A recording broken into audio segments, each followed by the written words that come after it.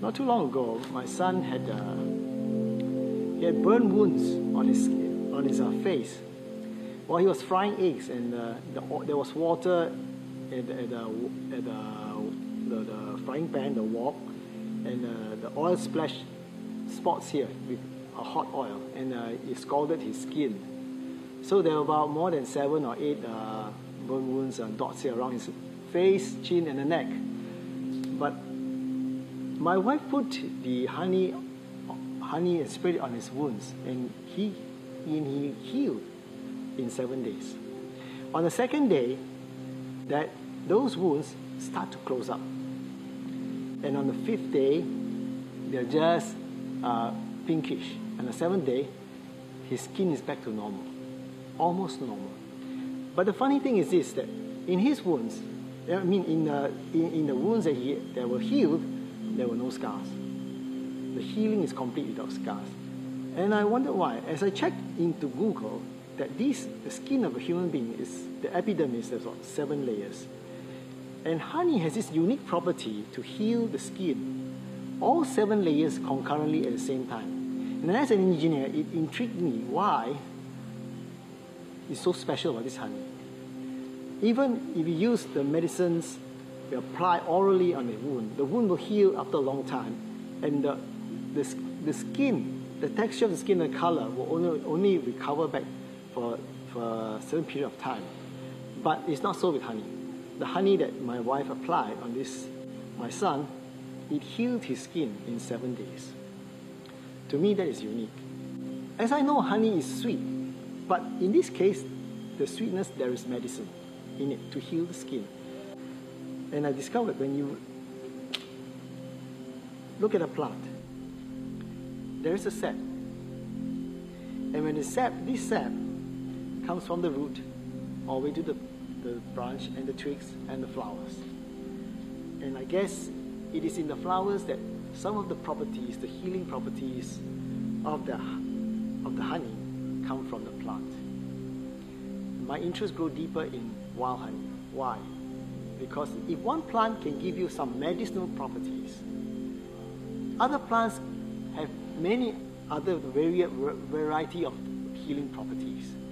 And if the bee can collect it from many plants, right, then you can safely think to say that in the hive it's not only some sweet stuff, but in the hive is a rich property of chemical properties from the plant that can be of good use to us, some medicinal value. And I researched further into Google, and I found out that Malaysia's rainforest is a place where there are a lot of plants.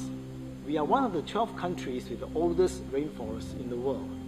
And being called one of the 12 oldest, that means we have large number of plants, maybe 13,000 or 15,000 plants, of which 2,000 or 3,000 have known medicinal values.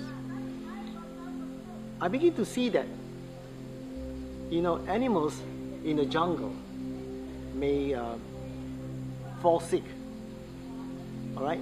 But I don't see animals like giraffe or elephants, when they walk halfway in the jungle, you don't see them collapse out of heart attack or stroke. Why is it so?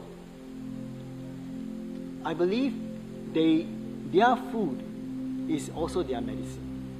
Their food is also consisting of leaves and barks and roots or whatever from the jungle, which has the medicinal properties that is incorporated in the food. So their food is also their medicine. And probably that's why you can see that animals, though they fall sick, their stomach in discomfort, but they can get well by eating plants, and they live to the full term. We may not be able to eat plants, to say it like this, but we can have these properties by partaking it from the honey.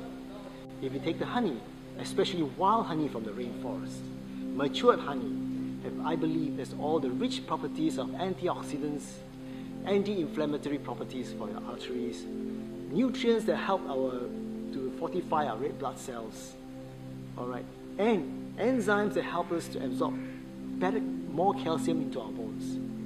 We can live a more meaningful life if we watch what we eat and we incorporate the beautiful properties of the jungle into our food and diet. So I encourage to think again, what is honey to you? Is it something sweet and nice, flavorable thing with a nice fragrance? Or is it something that you believe there is strong and rich medicinal properties? Things that we call like phytonutrients, phenols and flavonoids, which are antioxidant and anti-cancer. This, I believe, are the keys that are from the plants that help us to have a better life. Thank you.